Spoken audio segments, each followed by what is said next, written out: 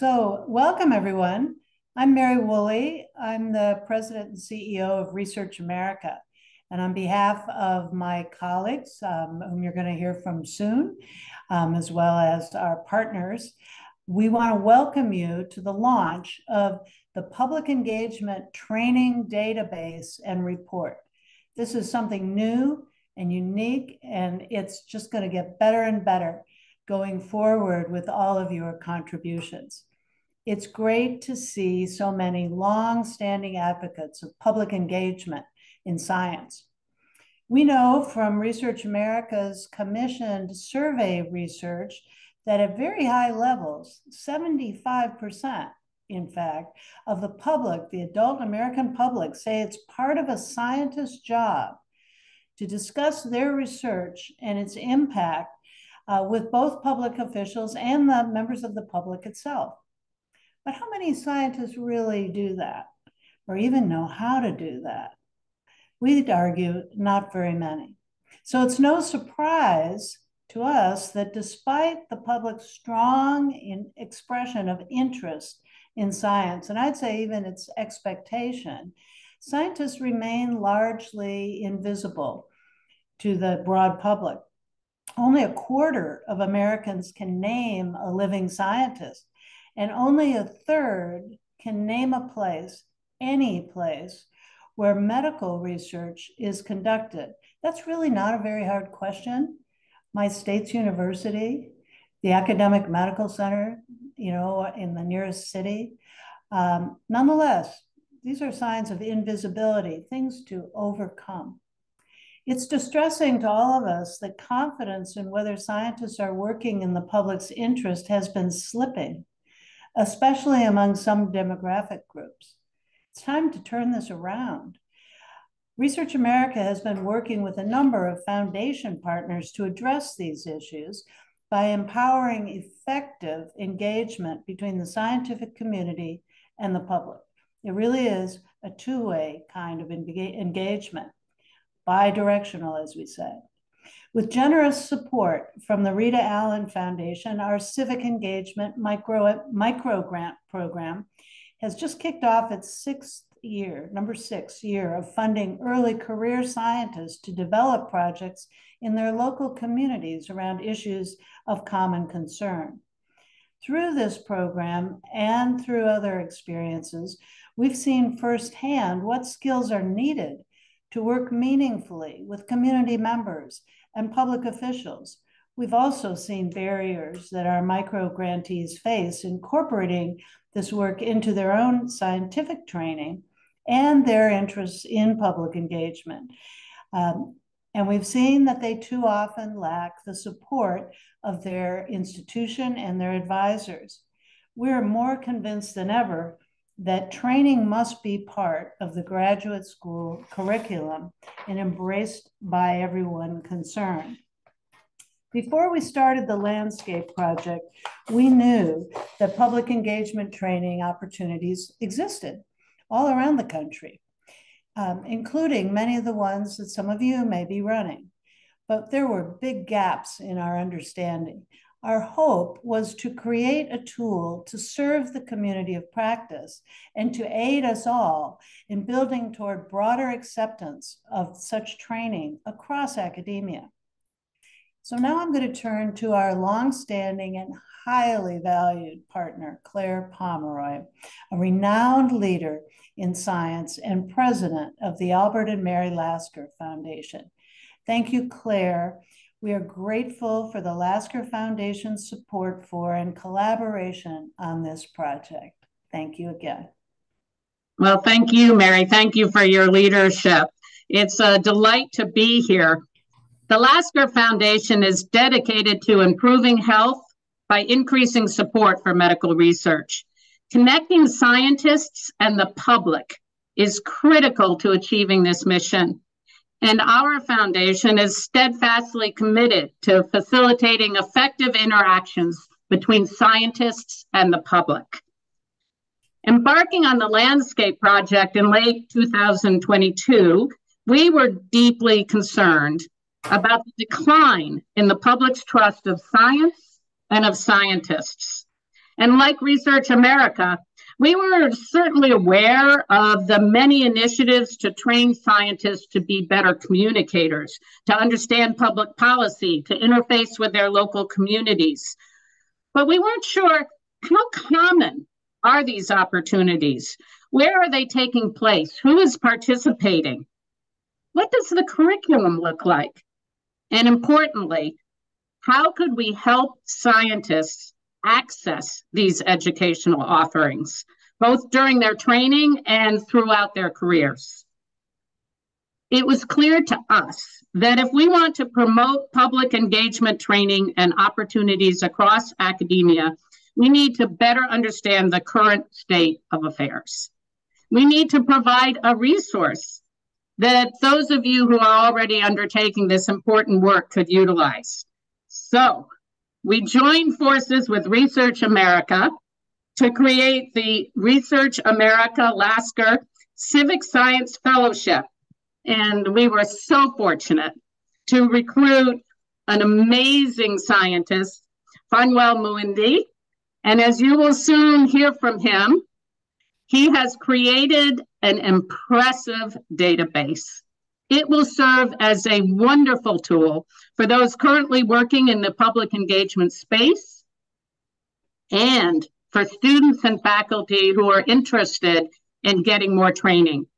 It also brings to the fore areas that need attention, gaps that could be addressed by everyone from university leaders to policymakers and other stakeholders. But, and this is important, this is just the start. We will be supporting Fanuel and Research America to continue building the landscape database over the next year, like a living document, and disseminating its use. So we're asking everyone on this Zoom to join us by sharing your insights and your advice. Thank you. Now I'll turn it over to Jenny Luray, Senior Vice President of Strategy and Public Engagement at Research America. Jenny. Thank you, Claire, and thank you, Mary, for helping to set the stage for today's program. Fanuel will take us through the landscape database and share some of the key takeaways. We've planned a good amount of time for your questions. And then after delving into the database, we'll learn about 3 initiatives from the people who are running them. How do these practitioners see the training landscape? How might this database help with their work? Following Q&A with our panelists, we'll close with a few words from Mary. Let me introduce Fanuel Muindi, the Research America Lasker Civic Science Fellow. As Claire noted, he has worked over the past year to create and develop the public engagement training database. When we searched for a fellow to undertake this work, we were impressed by his experience as a scientist, a university administrator, and a civic science practitioner in his own right.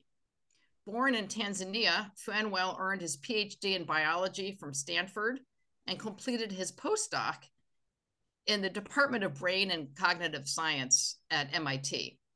He served as an assistant director of the PhD program in molecular and cellular biology at Harvard, and he founded the nonprofit SAI Resident Collective, which supports early stage entrepreneurs in civic science. So you'll soon see the information he's collected and curated over the past year, as well as the incredible care he's taken to create an easy to use platform. And as Fanuel would readily admit, he didn't work in isolation. He spoke at conferences and workshops and connected with many of you who are joining us today to create this resource. So Fanuel, over to you. Jenny, thank you so much. It's been a pleasure to work on this project for the past year. And big thanks to the Lasker Foundation and Research America for giving me a shot. So let me take you through the landscape. Let me see if I can put this on full screen here. Okay, so yeah, I will take several minutes here just to tell you and showcase this dashboard that we've created to try to visualize the landscape of training initiatives in public engagement. And before I get going, just to make sure we're all on the same page, I wanted to just take care of some definitions here. That by public engagement, as Mary alluded to earlier, we're talking about these intentional and meaningful interactions that provide opportunities for mutual learning between scientists and the members of the public. And this is a quote from the AAAS, their working definition of public engagement. And there are various modalities there through science communications, public policy, and other pathways. And then by training, we mean organized activities that focus on developing competency, enhancing exposure, building knowledge base, and fostering professional development. And as both Mary and Jenny alluded to earlier, there's so many of these initiatives that are taking place. And so coming in, myself being someone who's been practicing, I wanted to give myself to learn more about what was going on. And so the picture really coming in was to, can we characterize the underlying ecosystem of training and public engagement with science? And so the visual that I kind of had in my mind, I knew there were dots. They were kind of dotted around like this here on this slide. But what I really wanted to get to was a kind of a more high resolution image, if you will, to try to see the nuances and the connections in there, and how these programs, where they are, how are they structured. Because having started my own program as well, the SAI Fellows Program, this was something that I always wondered about, like, how am I connected to these other initiatives, and how can I connect those who are going through my program to those other training opportunities so they can continue on their learning journey. So this coming into this fellowship, I was just pumped and excited to try to contribute something that could be useful for the ecosystem. And what I mean by the ecosystem, I mean, this is just a quick snapshot, and this is essentially what you're faced with, that there's a lot of things that are happening in different modalities, right? And everybody's going about it in different ways. With my background in neuroscience, all I can think about were the connections. What are these connections? What are the dots? Okay, and how are they changing, right? Because this is a static picture, and I'll keep referring to this continuously. It's a static picture, but there's a lot of dynamic things that are happening. And so I was driven to try to figure out, how do we showcase this organism as it's changing? Because there's a lot of change that's taking place. And as you'll hear from our panelists later on. And so that image I showed you earlier, so there are all these components within this landscape, right? From who are the participants, as you heard earlier, what is the impact, the field, logistics, the content, what are they learning about? And the idea is that to showcase this map that we're building, so we can at least know where things are and how they're changing, and perhaps maybe I can travel there and go there and talk to or engage with that person that is doing that kind of work. And so hopefully that sets the stage a little bit in terms of how we're thinking about this visualization. And so our approach was kind of to go and look at how out there on the field right now, how these initiatives are living, kind of like just going and observing them in the wild. So tapping on my biology background, and so I'm an organismal biologist, that was kind of the best thing. You sit there and observe and watch them as they are living and executing their functions. So we compile this from publicly available information, categorize them both qualitatively and quantitatively, and then we visualize them as well. So this pathway here took a while, finding them, and I want to say huge thanks to a lot of people that contributed to this, as Jenny mentioned earlier. But again, I want to bring back to the guiding framework. We did focus on organizations versus individuals, and this is something we can talk more about in the Q&A as well. And right now, just to get going, the focus is in the United States. And as you may well know, there's also a lot that's going on outside the United States. But for this scope here, we're thinking about the US here. And also a large focus of our interest was on on the health literacy programs. So there's a lot of medical communication initiatives that are there. For this current iteration, we don't have those yet, but that field in itself is a very unique element that definitely deserves mapping as well, and we will consider that in the next iterations as well. And so the search strategy, using various keywords and terms. There's lots that's going on out there, whether it's science communication, public engagement, science policy, and this and I'll highlight later that the terminology being used by initiatives is all over the place, and they're using everything to try to characterize what is it that they're doing, which makes the job definitely very, very hard. And if I put on my participant hat, that's something that participants have to grapple with as they are trying to figure out where are these things or where are they happening. And so we use publicly available databases, search engines, worked with organizations such as the NSPN, whom we contacted their leaders to try to unearth initiatives that are existing that may be not in the public domain, and also publish papers. There's tons of stuff in there, by the way, fun fact. And then conversations with individuals just like this in these meetings who then will tell me, hey, there's something that we're doing here, check it out. And so they'll send me a link and we'll explore. So it was definitely multi-pronged, and a lot of people helped along the way, and I'll have a slide about just thanking those people towards the end. And we characterize initiatives across multiple dimensions. As I mentioned earlier, organismal biologist, so I'm thinking this is an organism. I want to see all the internal organelles and what's going on, okay? So we map them across the dimensions, whether it's the content, location, funding, which organization are hosting them, the cost, leadership, you name it. And so the challenge, though, was how do you make this information accessible in a way that can be actionable for diverse stakeholders? And for me, I'm very big on visualizing things. The question was, how do we make it visually accessible as well? And that's really the idea for the dashboard came to the forefront. And this was something that I pitched to Jenny very, very much earlier on and said, oh, we should create something like this that can sort of create insight as quickly as possible as information comes in. And being inspired by the COVID-19 dashboard as well, that just sealed the deal for me in terms of trying to build something to this nature. So I want to show you this thing in action. Okay, so I hope this video plays. Next set of slides here. So we're calling it the TISP dashboard. It is a single page that exists. So here is the full page that you'll be able, if you were to visit, you'll be able to see. And the cool thing about it is everything is connected, okay? It provides multiple entry points for users, whether you're used to the traditional filters that you want to play with from the top here, or you want to use just an open-ended search bar that is there to search. Each bar is responsive. And so this is a really nice way to play around with information. You can click on any part of the figure, and then you can look at everything else updates accordingly to that interest that you have. So key fundamental function of the database there. You want to combine different segments from different graphs, you can do that so that you can look at different elements. You can also export some of the summary data for each individual figure, depending on what is being visualized. And you can also go directly to the websites of the initiatives if you want.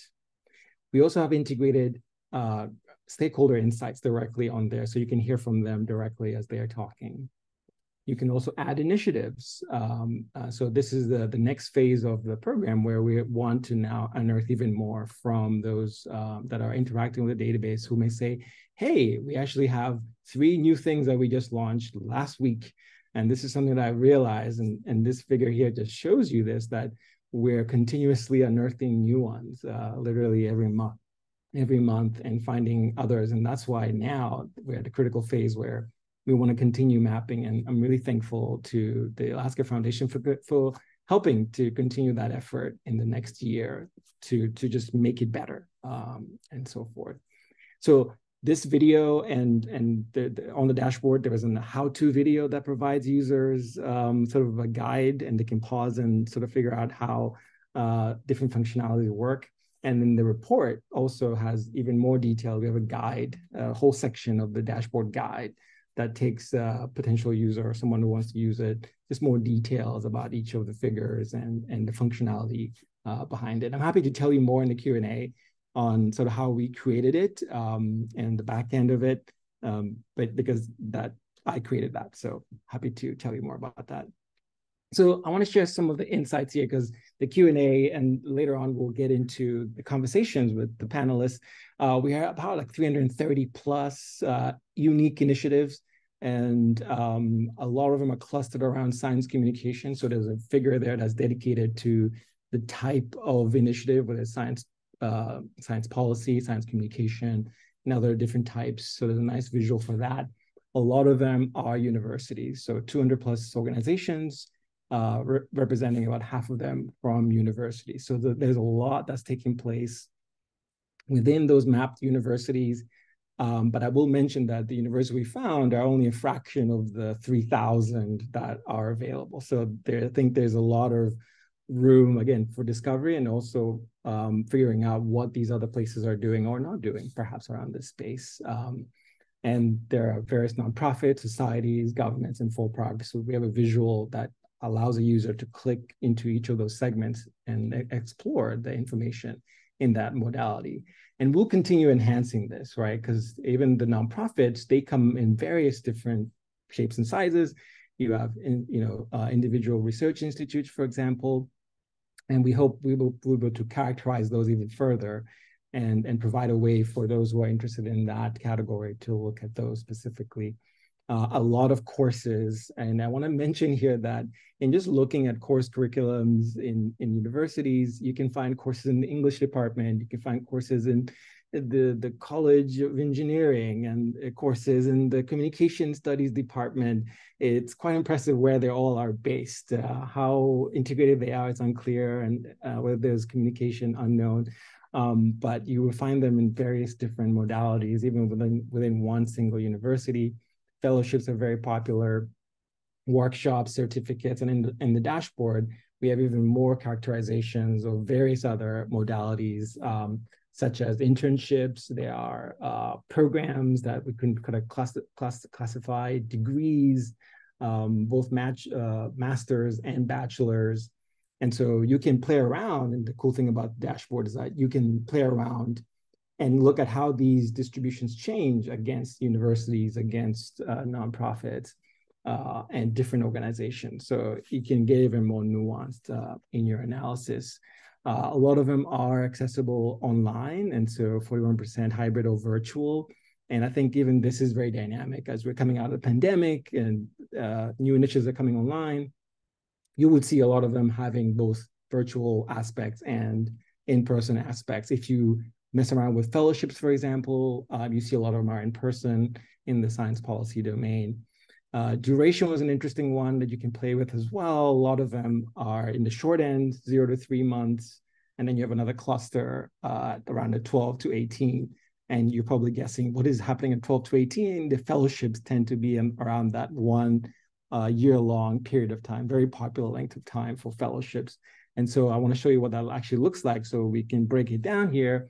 The 0 to 3, in fact, you can go even further and see that there is this very short, 0, even for a week or two, and you've seen these, the workshops and so forth, that can be a day to 3 days long, and then that's the cluster there, and then another one at 3 months, which is the courses at universities, and then fellowships, as I mentioned earlier there. So we'll continue mapping this to see how it shapes up. And then participants, a lot of them are open. So, and I'll go into depth about this, but they're targeting multiple, there's faculty, postdocs, graduate students, and even undergrads. They tend to be open, and they will say this on their websites. And I want to show you kind of what that looks like, because the terminology being used for participants is very, very diverse. And so here are just 2 examples of programs using descriptions. So the top one here, researchers from all career stages are welcome to apply. However, graduate students must certify that they have advanced to PhD candidacy at the time of application. So that little second piece here, advanced to candidacy, you will see that determination and breakdown in some programs, and they do it in various different ways.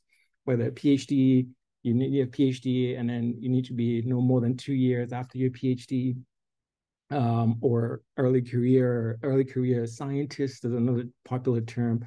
At times it is described, at times it's not. And so it makes it definitely challenging when you're trying to figure out, okay, who is this for? And But just something to keep in mind that was very notable in my search. And so we try to still come up with some clusters that can help kind of wrangle this, because there are just so many terms to try to parse. So in the report, we do break it down. I encourage you, once the report is out, please do check those out. So we kind of settled on the idea that there are programs that are just accessible across multiple people. So over 3, we just put them under one big category, multiple. And then you see these breakdown where only graduate students, only undergraduates, or only those with PhD and above or professional degrees. And then these other breakdowns like graduate students and those with PhDs, undergrad and grad, it's actually quite impressive to see the breakdowns and so forth. So you can look at it this way in the dashboard. And another way you can look at on panel B here, so on this heat map, is then to say, well, let's look at these programs, these participants against the different types of initiatives, right? Whether it's a degree, whether it's an internship, and how they are shaped. And very quickly, you can see, for example, kind of a sanity check that fellowships tend to be very popular, again, for those with PhDs and above. Workshops tend to be accessible to all short-term, and that kind of makes sense. A lot of courses are open to various different groups, and given a lot of courses in the undergraduate domain, you see a lot of students as well being targeted there. So this is another way to look at this. So on the dashboard, you can begin to do this multi-layer assessments where you combine different segments of the database, whether it's how long it is, from what organization, to get really nuanced. And then as you do this, the figures update so that you get a really quick picture about what's going on. So then you can make assessments, okay, what more do I need to know, and which of those programs can I talk to, and so forth. So additional insights, a lot of training program. This was really interesting. Do not provide impact metrics online, and if they do, testimonials are the main thing that you see being posted on their websites. Other things include alumni listings, alumni projects. Impact statements are really cool thing that I found, where a program would just summarize the information in terms of their impact from past participants. Maybe it's a pre and post summarizing what the participants have learned against the objectives that they set out. And then there are, of course, some peer-reviewed publications that do exist, and at times you'll find them on program websites. And I believe that Krista and Daniel as well have those from their program, so they can talk about those in the discussion section. Outside formal university credit is a small number of training websites that provide these badges. So you get badges, completion certificates. There are continuing education credits, a few that do provide that. I found that quite interesting, plugging into the whole continuing medical education credits. So the question there could become, how do we continue to incentivize those who are doing this training to continue doing the training? Because it's not a once and done approach, right? The skill set is continuously changing, and people need to continue to update their skill set. So how do we provide a framework for that to take place as well? So something to think about in greater detail on that too. So the report that Anthony Dudo recently published in 2020 is an interesting one that I encourage you to check out, because they discuss a lot of the challenges around training programs and evaluation in particular as well. So one of the areas that I really wanted to get into also was looking at training initiatives across their content, like what are they actually training their participants to do? So there were 2 publications that came out in 2019 and 2022, one by Elise Auerbach and their colleagues, and the other with Bruce Lewinstein and Bram Sabari. And in there, they tried to kind of break down these key components. And so I took a stab at kind of coming up with these broad categories, and then with the idea of trying to kind of fingerprint the initiatives against them. And so they definitely some overlap here, and we'll continue updating and making improvements to these. But the take-home point was really, could we provide this fingerprint kind of process? So a program could have multiple, program X could have these things in blue being covered. Program Y can have these things being covered, and a different program can have a different fingerprint that it has. And so the idea then, if you were to do this 300 plus times, you can begin to build a map, right, about these key areas that are being covered by these programs. And so this was a qualitative assessment. So we would look at the program descriptions online and try to make an assessment, okay, they're covering this area. And this is where it would help, for example, the key objectives. Some programs are very clear. They'll have like 4 bullet points, but you want to teach participant X, Y, and Z. Very, very clear. At times that you'll have to ascertain by reading the curriculums if available, or the descriptions online about what that is, because this is ultimately what the participants see, right, when they're going in and looking around different projects. And so we try to do that and summarized it here all in total. And this is an active map that's still in process. On the x-axis, all those categories I mentioned, and then the number of percent of initiatives on the y-axis that have that element. And keep in mind that programs can be tagged multiple times for different things, right? And so as you can suspect, oral communication is something being covered by a lot of programs. Writing, there are some initiatives that exclusively target writing, courses, workshops, and so forth. Professional development being used as an umbrella term for networking and all these components. In the dashboard, in the report, sorry, we do break these things down, so you can read up on the report and you can see how we utilize each of these categories and what actually went into each one. But I want to just bring up the areas here that are kind of under covered, or under they're not well covered. Things like evaluation being something that is not really kind of highly covered.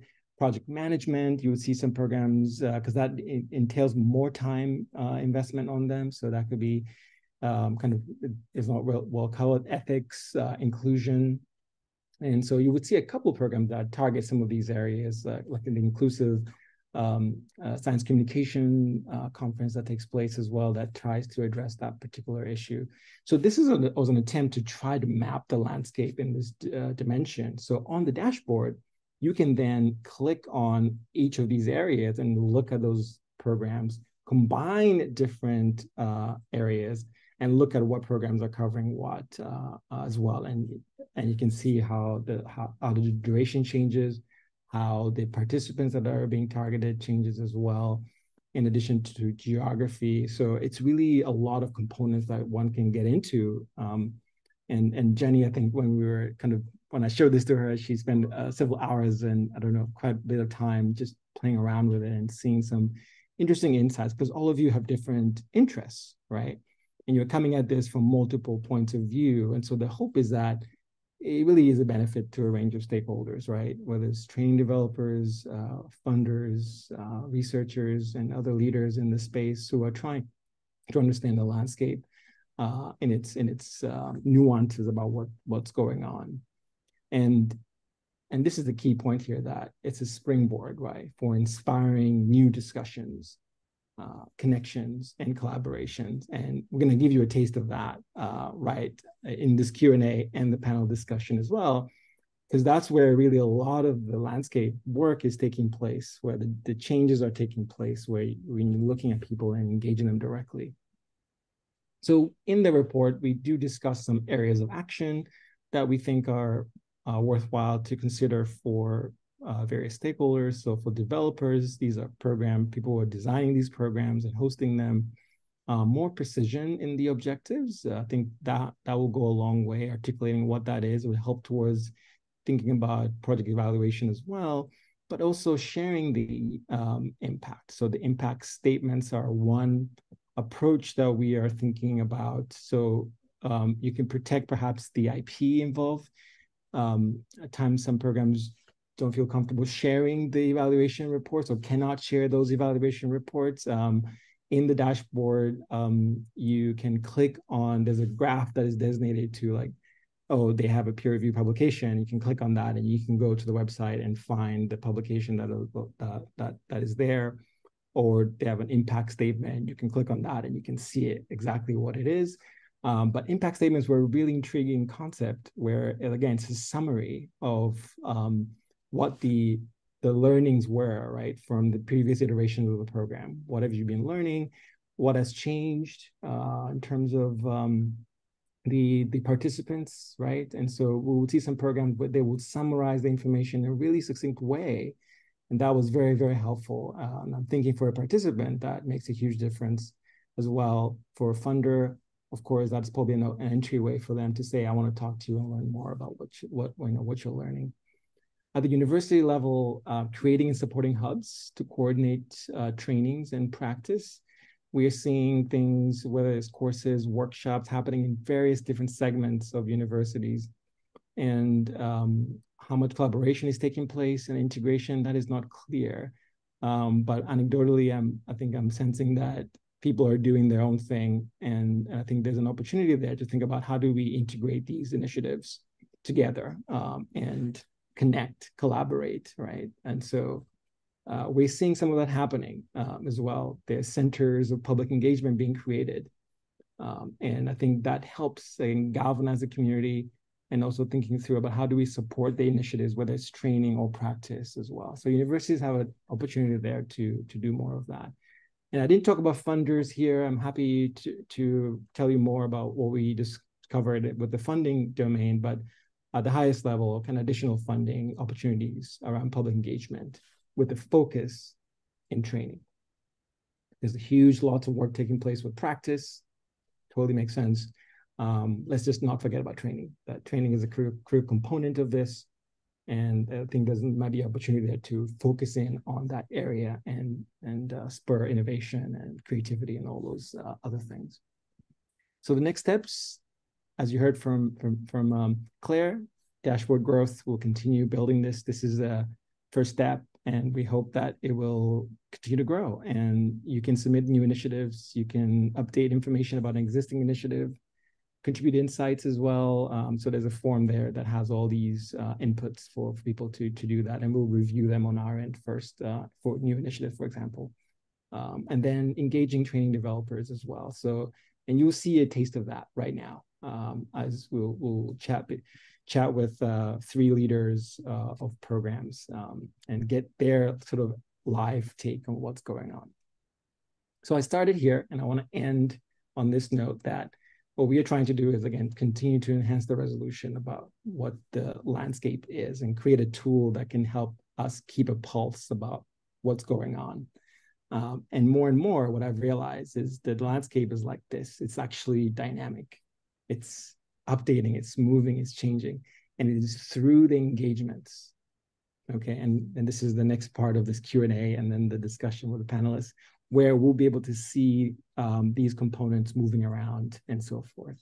Okay, so I want to end here with acknowledging Research America, everybody there. Jenny, you've been my rock, and I don't know what else to say. You're like my third mom, who has just been instrumental in my growth, and I left Harvard to come and do this, and I'm happy I made that call. So thank you so much for the opportunity, Mary, as well, for all your inputs, Sophia, and the rest of the civic science team. Sophia, Emma was an intern that helped me in initially canvassing some of this information. Claire, Alaska Foundation, and the board, thank you for the opportunity again. NSBN, big thanks to the community there, SciPep, the Civic Science Fellows, whom I got invited to present and share insights, and they gave me feedback along the way, right? And this is part of that journey, still ongoing. And the SSEN network, whose monthly meetings have been such a gem for me to attend and learn so much from their community. So at this time, I'll stop and engage in conversation, which I'm really excited and look forward to. But yeah, that's kind of the snapshot as well. Jenny, I believe, yeah, we'll have this dashboard, the link released and the report sent out very shortly as well, so you guys can play around with it and have fun. So I will end my screen so I can see you all, because I cannot see you right now. Let's see.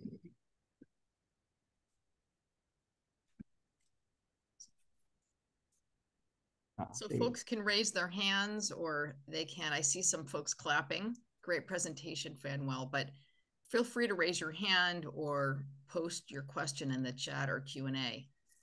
Yes, yes. And if Erin, Jenny, if I miss a hand, please just go ahead and unmute. This is a friendly space here, so feel free to just unmute and ask away. Lots of clapping. Thumbs up. Oh, I'm sorry. I'll jump in. Thanks, Fanuel. I love your work as always. So I wanted to know, like, who are the intended users of this database? And secondly, my second question around this is, how will you ensure that the information remains up to date? And could you just, before you speak, just identify yourself? Thanks. Sure. Sorry. Hi, everybody. I'm Jeannie Garbarino from Rockefeller University. Yeah, Jeannie, thank you for that question. So we, as I mentioned in my slide, the users are broad. Whether it's a student that wants to know what the opportunities are, they can go in here and discover them. For researchers that are studying this space, and in fact, we have one video right now on the dashboard of someone I just talked to, a researcher. And so they can go in here and again, kind of get a starter about what initiatives are doing what, and so they can use this to discover them. And other training developers who are either hosting something right now, want to start something new. This could be a starter place to say, okay, who is focusing on doing storytelling or all these other components, right? And what are they learning? So they can go in here, find them, and then reach out to them because the links are there that they can go to and so forth. Your second question is a very, very important one. So at least for the next year, we'll continue to keep this thing updated. So yay. The hope is that we continue to keep it going in the long run. But this is a really hard thing to do. And I will open to ideas here because, yeah, it does take man and woman power to keep these things going. My lab has built a few of these dashboards, databases, and I can speak from experience. It's really hard to keep them going, but I'm very passionate about this one. This is one of my few ones that I just have so much fun building, and most importantly, the connections I've made and the people I'm connecting with. It's just been amazing. So yeah, people want to help along the way. Please let me know how you think you can help. So.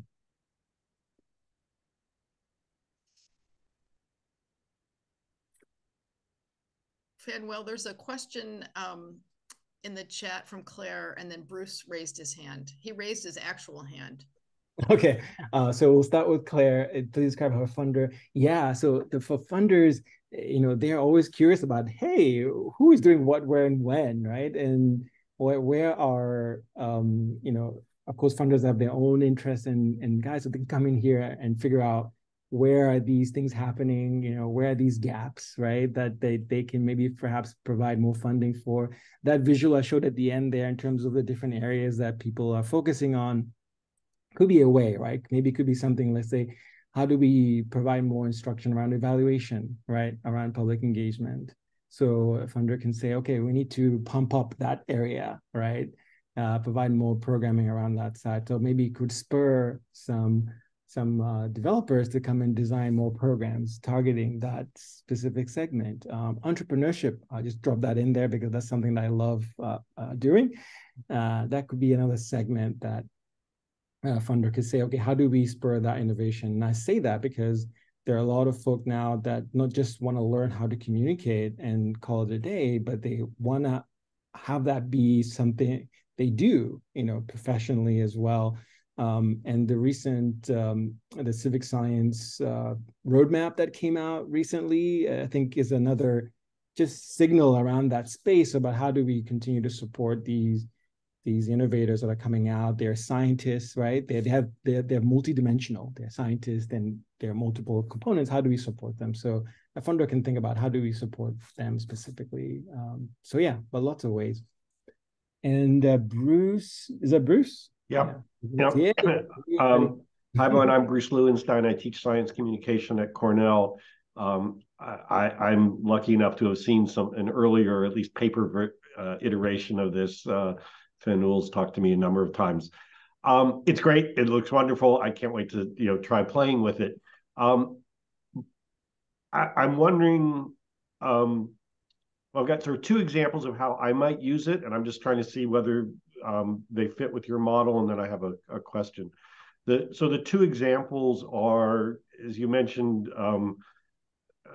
you had 330 institutions, of which half were universities.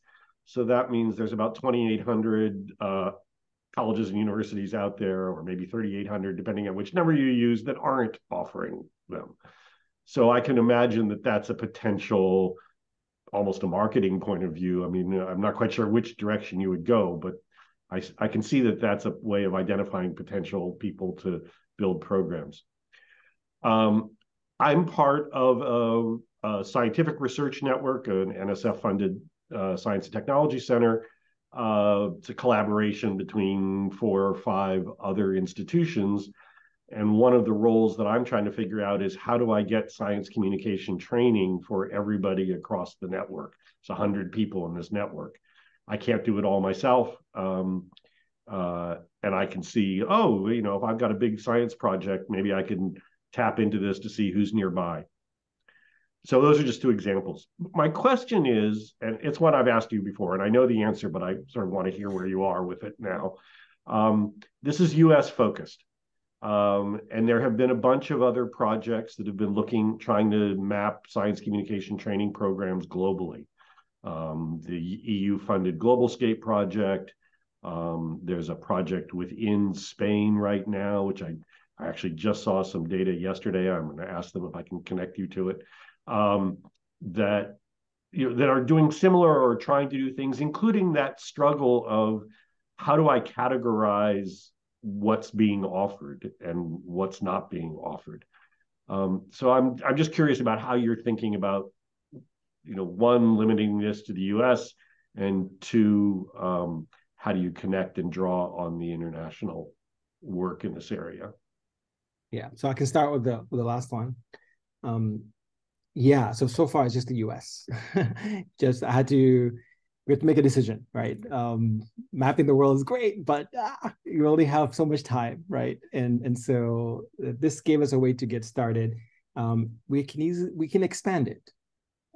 So there's like a little map function on there. It's easily, we just add a country and then suddenly they just start popping up in there. So that is an add-on, a future iteration that is possible, right?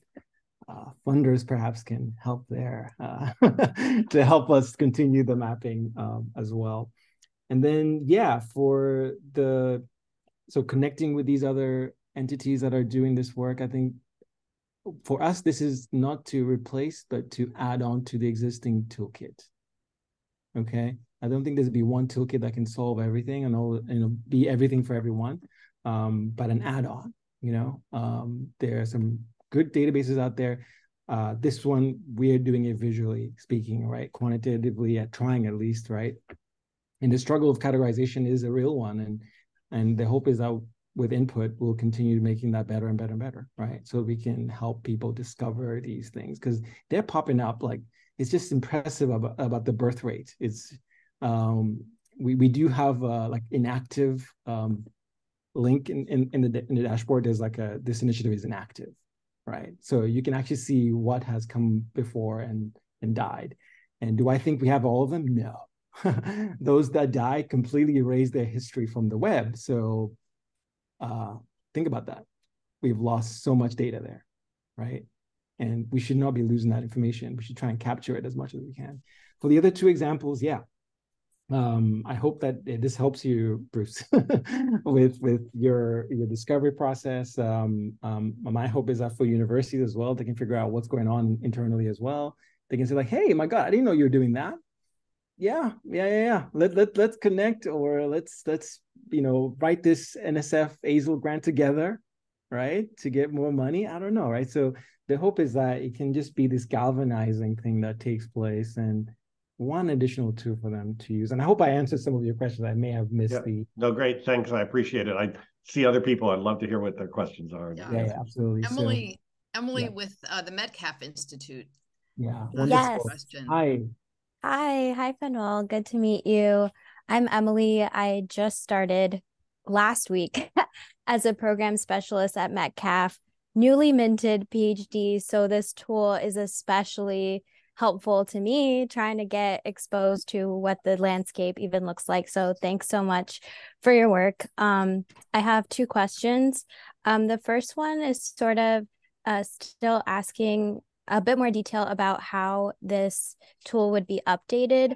Like if we are, for example, able to make accounts where I'm able to edit like the stuff related to Metcalf directly, or if it's just like directly sort of bringing people to websites.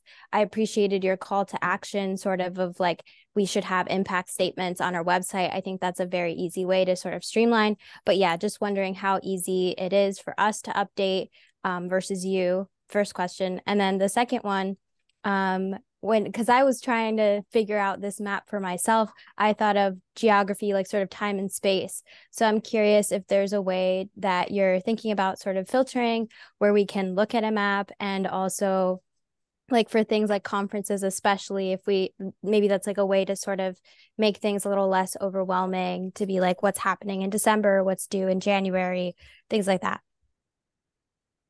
Those are great questions. So updating right now, we have a link there that you can click, and people can either send us ideas for new ones, new initiatives that maybe that they're not on there. That's great. They want to update something, they just submit it, and then we'll review and then do the updating. So we'll be doing the updating. The dream, of course, in the long run is, if you can do this yourself, great. There's just some technical things there we have to think about. And also from our end was, once it's stable enough, right, in terms of, these categories and so forth, then you can think about, okay, let's just automate that towards the back end. But that's, you're thinking like the long-term vision here as well. Like, how do you do this in a way that just integrates everything, right?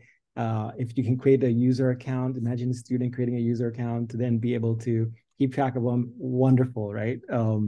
Just time, capacity, and funding, right, to do all of that. So thank you for that. There is a geography. We have a map function on the dashboard, so you can actually see all the initiatives like as a function of the map. So you can just click on different states and be able to see what initiative we found in that specific state. At least they're home-based. A lot of them are virtually based. So we went with, okay, let's just find out where their home base is, and then you can click on that and be able to find them. The last question about time, I love that, because with conferences, they come and go, right? We can't do that here. I will say, I have to think more about how to do that. We probably need a full-on like website like dedicated to even conferences, I think, because conferences are an interesting animal, because inside they do so much internally, right? And so that is a question that like ask PCST and AAAS, right? There are all these popping up, NSBN annual symposium. So good question, and thank you for bringing that up as something to continue thinking about as well. We'll take one more question for Virginia, who is a SciComm storyteller. And then nice to see you again. Nice to connect again. Yes, it's been a minute. So hi, everyone. My name is Virginia Schutte. I'm a freelance science communicator. I'm often hired to come into institutions as a contractor and do training. And then I also run a business that's in service to advanced science communicators. We do training as well. So Fenwell, I've talked to a couple of people a couple of years back who were interested in doing something like this. And the initiative stopped before it really even started, because they ran into issues with feeling like they had to be the quality judge of things, like who gets into the database. And so I'm seeing a couple of people grimacing. I just wondered if you could talk a little bit about kind of how you decided what got in if you ever decided for things to get out. As an individual who does individual training, are individuals in there? Yeah, some of those issues. How are you feeling about that? Yeah. Thank you. So thank you for that. So no individuals, right? So we focus on institutional and organizational efforts, right? So if you are hosting something at an institution, we will go after that thing that was being hosted there. As you know, some universities have designated things that they host locally at their place, and then they bring in external people to like run them, right? So that's one aspect. The quality thing. So that's a very good question. So we actually avoided that question entirely, right? To say, oh, you are good, all right, because your impact is a certain threshold, so we can include you. Absolutely not, right? The question we asked was, okay, what are your impact? Like, how are these initiatives communicating their impact?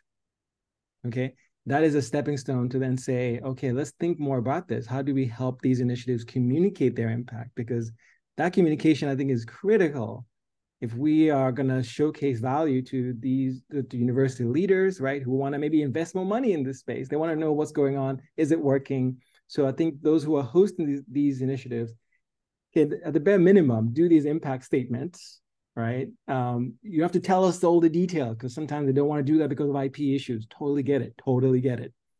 But tell us the story about how are you thinking about evaluation? What are you learning? And so for us on the dashboard, it's more about how are they communicating? And a lot of them are not. That's the take home here. And so there's an opportunity there to do that, to do more of that. All right, thank you. So now we're going to move to our panel. We're going to hear from 3 leaders of 3 different training initiatives. This was very hard to choose who, but I think it's a great example of diversity in types of program and where the programs are coming from and what they're doing. So we've got Krista Longton, Dan Pomeroy, and Rachel McKinley. And I'm going to ask each of them to do a quick intro and say a little bit about their program, and then we'll have some discussion. So Rachel, why don't we start with you? Yes, thank you so much, Jenny. And I'm so excited to be here and to speak a little bit more about my program. So my name is Rachel McKinley. I'm a science policy manager at the American Society for Biochemistry and Molecular Biology. Our advocacy training program is a 3-month externship that we provide as a member service to our member base. So we call the participants of our program, we call them delegates. And the main goal of our program is really to help to engage scientists in local and state advocacy issues and projects. We have, over the course of those 3 months, 3 specific modules. The first module is to kind of give a little crash course on state and local governments. The second module is to give an overview into science policy strategies, from science communication on to how to effectively engage as an advocate. And then lastly, basically an advocacy in action. So that's where something that's specific to our program is each of our delegates have their own independent advocacy projects. And so throughout the entire time, we're helping them kind of cultivate their ideas, kind of narrow down, because a lot of them have just these wonderful ideas, kind of really narrow it down to a project that's usually doable, so that they can actually get out there and actually evoke some types of change in their local communities. In addition to this advocacy project, we also help them build a lot of their science communication writing skills. So we have them write an op-ed, and we help them get this op-ed published if that's something that they're interested in. And so those are the 2 major projects that we have during this externship. We also invite them to our Hill Day that we have during our spring with our Public Affairs Advisory Committee so they can further practice some of the skills that they've built throughout the program. And after completion of the program, our delegates do get a certificate of completion. And I'm very happy to share more about the program. Thank you, Rachel. And you certainly will. We're going to ask you some questions. Krista, please introduce yourself and tell us a little bit about the program you're running. Thank you so much for the invitation, and I'm so excited to learn more about really so many great folks on the call. So lots of really wonderful programming happening here. I'm Dr. Krista Longton. My official title with Indiana University is as an Assistant Dean of Faculty Affairs and Professional Development. And we've been doing a couple of programs at IU that I think are relevant to this audience. In 2016, we partnered with the Alda Center really early on to get some programs off the ground at IU. And since then, we've created a graduate level minor in communicating science, primarily for students in the biomedical sciences and natural sciences. We also run workshops for medical faculty and science faculty more broadly across IUPUI. We have a residency training program at Indiana University School of Medicine, specifically focused on public health advocacy. So we get a day with the medical residents. And then we do community engagement initiatives to demystify science and scientists in partnership with our faculty members across the institution. Through the training that we've done, I partnered with one of our faculty members, anatomy, cell biology, and physiology, in 2019 to apply for funding from the American Association for Anatomy to create the SciComm Boot Camp, which I know Fennell mentioned that he found our published article on that. That was a 3-day workshop in partnership with the Alda Center. We ran it again this year in a 2-day format, some feedback that we got from our first round. And that really focuses on anatomists engaging with the community and science communication initiatives. So it really is designed to kind of give folks a crash course if they don't have these resources at their institution, or they're interested in exploring issues, for example, like evolution, that is really kind of the core of anatomists and their engagement. So happy to share more about those programs. Thanks again for the opportunity. Thanks, Krista. And Dan, let's hear from you. Great. Thank you as well for inviting me. I'm really excited to be here and talk to everyone and meet some new people and reconnect with some people that I haven't seen in a while. But yeah, I'm Dan. I, for the last 3.5 years, have been building and now co-direct the Scientific Citizenship Initiative at Harvard Medical School. We focus on developing the next generation of STEM leaders through the use of civic science education, recognizing that the major challenges of our time really exist at the intersection of science and society. Specifically, we create, refine, and export training programs for STEM graduate students that provide the foundational skills needed for socially responsible, ethical, and bidirectional community engagement. We do this in 2 broad categories. One is classroom-based learning. And for all of these, we develop very sort of innovative simulation-based training modules where students work interactively to grapple with challenging ethical issues or thinking about how to engage with policymakers, et cetera. We pair this classroom-based learning with experiential learning. And most recently, we piloted a program called the Civic Science Clinic, which allows students to practice the skills that they learn in the classroom by working directly in service to society over the summer in a 3-month part-time fellowship, where they're placed either as policy advisors in the Massachusetts State Legislature or within Boston-based nonprofit community organizations. So for example, we had a student work with a group called Eastie Farm that does community farming in East Boston and uses farming as a way to bring together parts of the community and provide educational opportunities, et cetera. She helped them develop a series of educational modules for K through 12 students on climate issues. But more importantly, at the end, she said that she's taking that learning back to her research and thinking about how she can engage communities in the process of developing her work on fusion energy. And so it's been really exciting. Yeah, that's a quick overview. Terrific, thank you. Well, I'm going to ask a couple of questions and then we'll turn to our participants. So reflecting on the landscape overview that Fanwell has shared, I'd like to ask each of you, what aspect of this landscape presents the most pressing challenges? So how do you look at the landscape from each of your perches? And then how has demand for what you're providing changed? And how have you changed the way that you look at what you're providing within your communities? So why don't we start with Rachel? Yes. So in terms of the landscape and the dashboard and the tool, I think it's wonderful. I I haven't necessarily can't think of anything off the top of my head that would necessarily be a downside to it, or a downside to programs. If anything, I think it would be pretty helpful, especially if there are certain elements that maybe our program doesn't hit on that may be of value to our members that we can share. I think it's definitely an asset to us, to our program.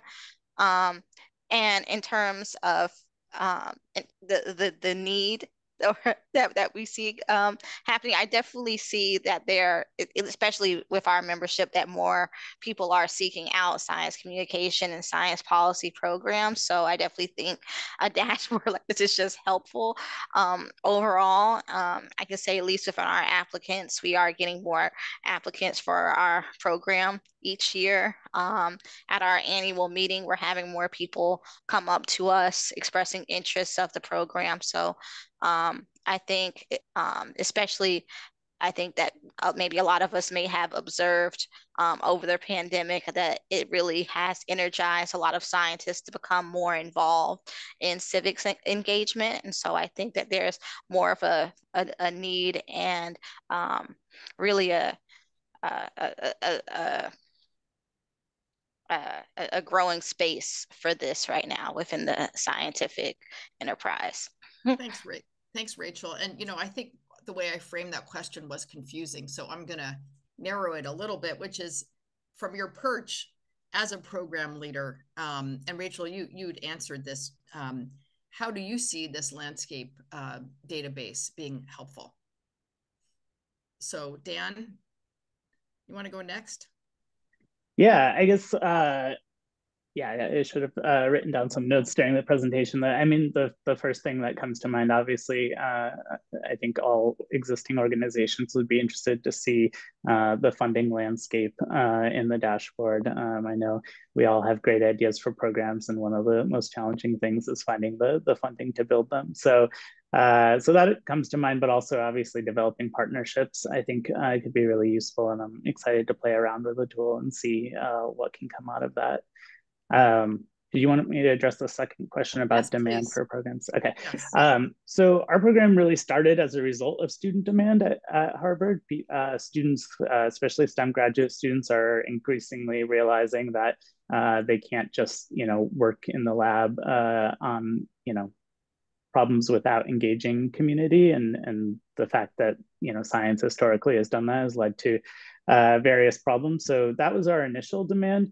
But in the process of building this and making the program kind of more well-known, we're starting to get a lot of demand from other universities and academic institutions for helping them think through how they create programs like this. So for example, we worked with the Broad Institute to develop a semester-long certificate program called the Societally Engaged Scientist Program. And now we're working with them. We have an NIH-funded project on developing anti-racist educational modules for geneticists. We're working with BU on expanding some of our stuff for high school students. And so the demand started with our students, but has grown to like institutional demand from others. And you probably will get more requests once the database is out there. So be prepared, all of you. And Krista, why don't we just stick with how you've seen interest and demand for your program change? Yeah, absolutely. So, as I mentioned, we started sort of an internal partnership at Indiana University around science communication in 2016 and have really seen our demand increase exponentially during that time. So we're offering more courses, we're offering more training opportunities. And just to kind of dip my toe in the water of your first question, I think one of the things that this database, I obviously wish I had it a few years ago, because one of the things that it offers us who run these kinds of programs is an opportunity to explore other approaches to evaluation and impact of the programs. And I see my colleagues nodding, and so I know that this is a challenge. We can certainly measure our own participants and their change over time as they've participated in our programs. But even thinking about, for example, and Dan sort of alluded to this, is, for us as, we're the largest medical school in the country, specifically supporting the state of Indiana, thinking about how our programs may have impact in the community isn't something really that we've been able to measure yet. And so I see lots of opportunities with a database like this to share promising practices and ideas around community-based evaluation, connecting with the community to find out their needs and create programs that best, meet the needs of the folks around us who support our work. Thank you, Krista. And speaking of evaluation, your program had one of the more evolved evaluations that we found, that Fanwell found. And I wondered if you could tell us a little bit about it. I know you also published a paper based on that evaluation. Tell us a little bit about your methodology. Yeah, absolutely. Thank you for the opportunity. We have a couple of programs at IU that we have evaluated using a sort of similar mechanism to look at theory of change over time. And we use primarily the Kirkpatrick model to do that. It's interesting because one of my good colleagues in communication studies, Karma Byland, she and her colleagues just recently published a paper sort of asking some questions about the Kirkpatrick model, which I think is really exciting because it pushes us to think more deeply about what the long-term impact of our work is. But what we did was we developed a series of objectives, thanks to John Beasley, Anthony Dudo, those folks thinking very clearly about what we wanted to accomplish with the Science Communication Bootcamp. And then we surveyed our participants at the beginning of the program, asking them to rate their confidence, willingness to participate, and knowledge about communicating science practices. We asked them to respond again at the end of the 3-day intervention. And then we followed up with them at 2 additional periods in time to look at the extent to which our curriculum was sticky, for lack of a better way of saying it. And got really interesting feedback about what were the things they remembered most, ways in which they experienced challenges, institutional challenges, as well as climate-based challenges in doing this kind of work. I know that it was alluded to earlier, some of the institutional challenges, the idea that some universities just don't value this kind of work in the promotion and tenure process. And so I think that that's going to be a really important part of advocating for this work in the future. Yes, thank you. And that brings me to another question, perhaps for Rachel and Dan, which is, what do you hear from students in terms of any pushback they're getting in participating in your programs, or any concerns they have in terms of how this may or may not conflict with the other demands they're facing in their training? I can go first. So something that we do hear a lot is that a lot of our delegates may express that they may not have told maybe their advisor that they're participating in our program because they feel as though maybe their advisor wouldn't necessarily be supportive of them participating in the program. They worry that maybe it may take away certain time that they may have in the lab. So I think there may be some programs that do require you to have your advisor sign off, but that's not something that we do with our program. And we also try to make our program as flexible as possible. I know what it was like as a graduate student, so I completely understand. I know what it's like to have busy schedules. So, we have certain assignments. They have their program, they have their projects, they have certain deadlines, but we do work around their schedules because we know our delegates range from undergraduate students all the way up to postdocs. So we know that they have busy schedules. So we try and meet them around that. But I think definitely concerns about what their PIs, not necessarily the administration, but what their PIs may think. That's the biggest pushback. Thanks, Rachel. Dan? Yeah, we actually put a lot of thought and effort into addressing this throughout the program. As a relatively new organization at Harvard, obviously faculty have a lot of influence, and we want to make sure that they stay happy. And so all of our programs, and we recognize that students have really important academic demands. So all of our programs are designed as extracurricular activities. So for example, our courses are nano courses. They're basically workshop style. They're 2-3 hour sessions typically that students can do in the evening outside their classwork. Our fellowship program is part-time, which is 20 hours a week. And for that program, we actually have students get permission from their PIs to participate in the program. Not only that, but we also have students sit down with their PIs at the beginning of the summer and map out a work plan that identifies all of their responsibilities, and then meet with the PI at the end of the summer to review that and ensure that they were able to fulfill all of their academic responsibilities on top of doing the fellowship program. We've never had a PI prevent a student from participating in our fellowship, and we've never had a PI indicate that the student hadn't fulfilled their academic responsibilities over the summer. So we're gathering good data that this is something that can be done, and that PIs shouldn't be afraid of it, and that many are not. But it is something we spend a lot of time thinking about. Thank you all. We have a few minutes for questions from our participants, for our panelists.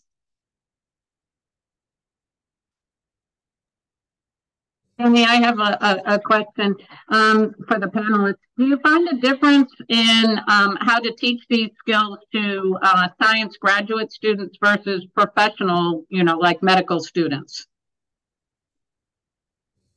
I can jump in on that one, Claire. Thank you so much for the opportunity.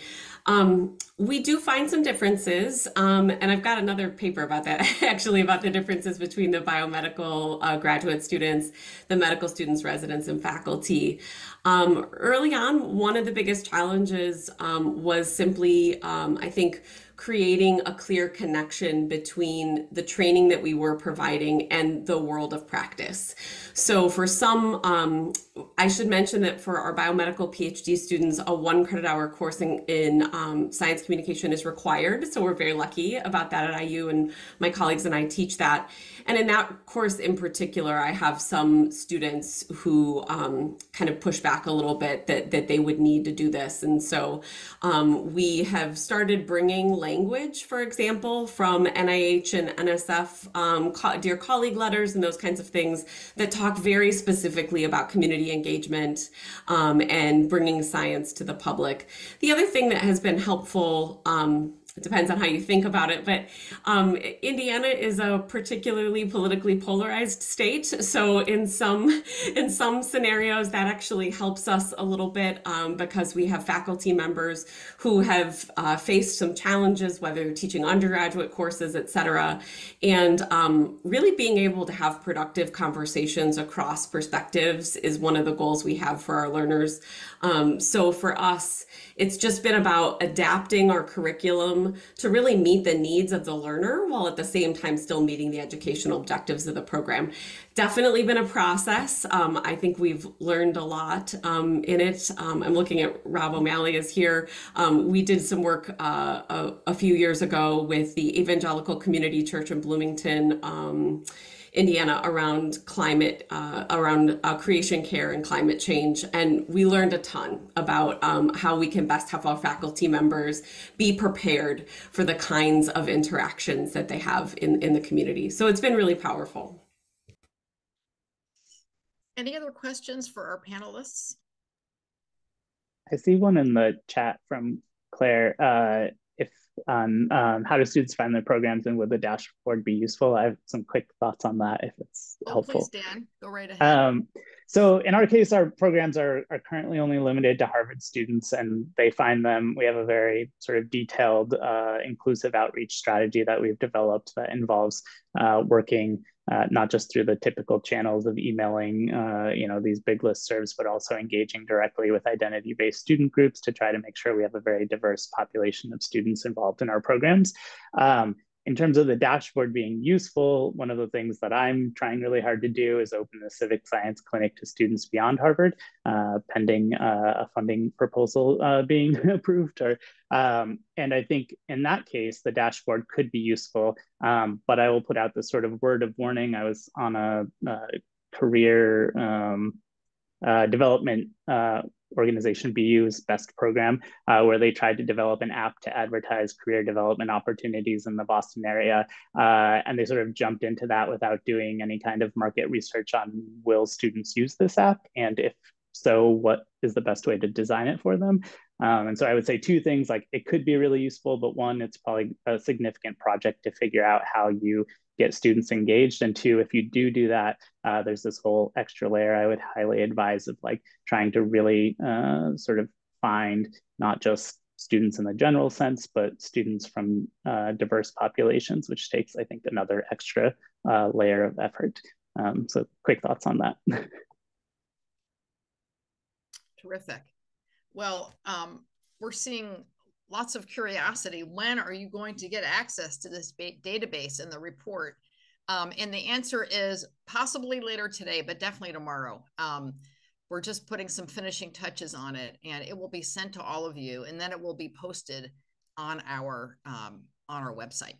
But you will each get it emailed to you very shortly. So I'm going to turn things over to Mary. I just want to again thank Fanwell. I want to thank our panelists, and I want to thank all of you, because all of you are out there doing this work each and every day, writing about this work, thinking about it. And we really look forward to working with you in the future in terms of building this community. And as Mary will note shortly, looking for some broader, more policy-oriented changes that perhaps we can make. So Mary, I'm going to hand it over to you now to close things out. Thank you, Jenny. I'm in awe of everybody involved here, of all the your wonderful panelists, Rachel, Krista, Dan. You taught me so much there. Fanuel, of course, I've been in awe of Fanuel for some time now. Claire, for your wonderful partnership, Jenny, for your leadership.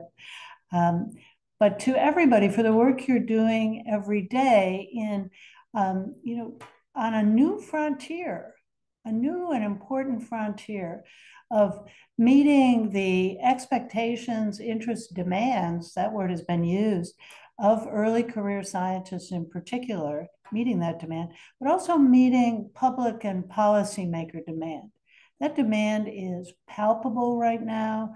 We're hearing more and more about it.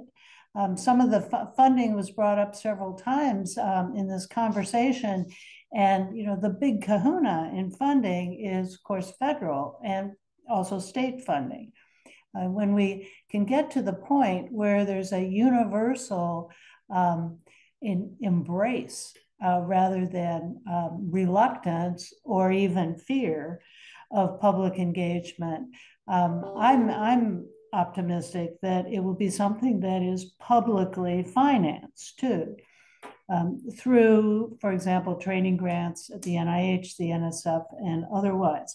But we've got to prove the value first, and that's what you all are doing in your various ways and in all the ways that it will be captured and then eventually added to in the dashboard. So as Jenny said, you'll have it soon. We want you to kick the tires, take it for a spin, and help us make it stronger, better, and more useful as we go forward. We're going to continue, as you heard, to work on this project with, and thank you, Claire, the support of the Lasker Foundation. We're also on a parallel track, adjacent track, going to be convening a small group of academic and research leaders. And on that project, the Rita Allen Foundation, and we thank them, will help us to discuss what systemic changes need to be made in academia so that we can normalize and grow public engagement training and the various related activities that we've been hearing about, and that all of us, a sort of coalition already of the willing, can expand to become much more universal. And we will be soliciting your input into the broad questions, as well as sharpening the points that have been made today and will continue to be drawn. And I know that the landscape is going to help inform this work. So I learned a lot from listening to you all just now, really broadened my thinking, enriched it, really. So I thank you for what you are doing. Don't stop now. Keep leading. Some of the most important work starts in just this kind of way. And as you form a community of practice, I'm proud to be part of it. Thank you for that opportunity. And have a great day, and we look forward to hearing from you. Bye-bye.